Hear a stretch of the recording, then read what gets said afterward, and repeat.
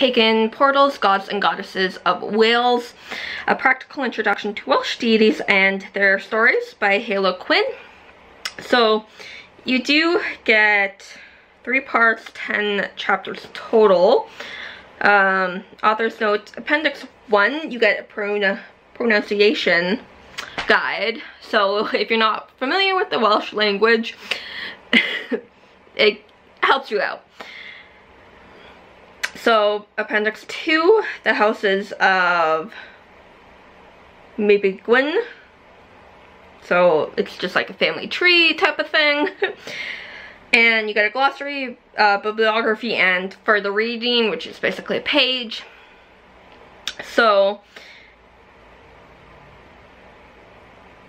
like the chapter 1 is like how to use this book. So it's basically just states the starting point and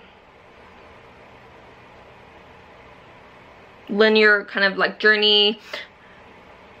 So, like, not totally comprehensive of the story, but it's this jump off point introduction to what is going to be in the rest of the book.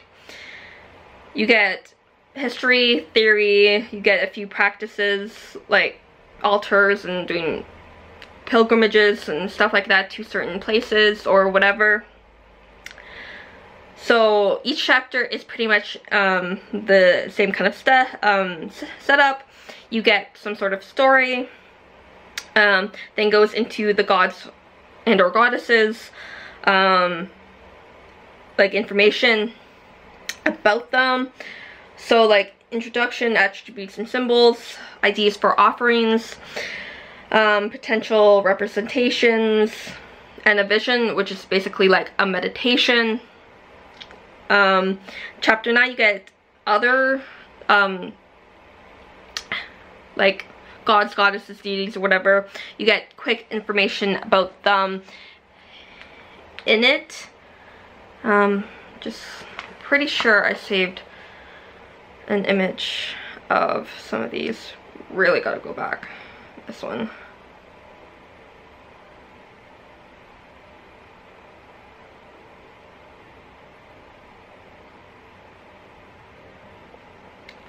So there we go. So you got Arwen, King of Anwen. So you got story, Fel's descent. So you got Arwen, King of Arwen, the Lady of Anwen. Story, the arrival of Rhiannon, Lady of the Otherworld. Rhiannon, Queen of Dyfed. I know I'm totally butchering the name right now, but Feral Pen Anwen. And then, so it's like story, introduction, kind of information. So like, that's basically the second chapter onwards. Yeah. Chapters 4 to 9 are about the gods and goddesses, and they're grouped together in a way. Chapter 3 is the theory and practice portions. Part 3 is the further threads kind of image. So, like chapter 7, the 4th branch of the skies and the seasons. Story, the Lady of the Flowers, and it's in italics. So,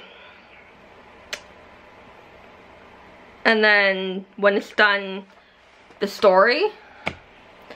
Gotta adjust the screen here. So when it's done the story, then it goes right into the god or goddess, and then divided into the certain types of sections, and the like other types of like deities, they just have paragraph and paragraph of the next one, paragraph of the next one.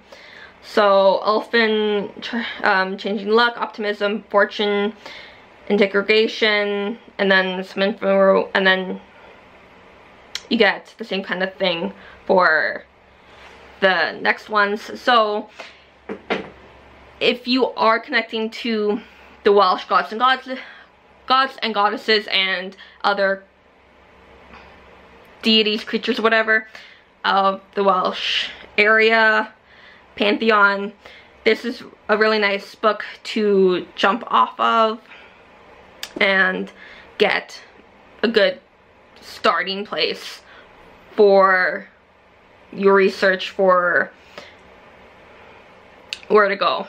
So yeah, good introduction, and I've had very nice, well, like the few other books that I've read from under the Pagan Portal kind of series, or whatever you want to call it, very nicely done. So another one to add into there. So yeah, Pagan Portals, Gods and Goddesses of Wales. Happy readings.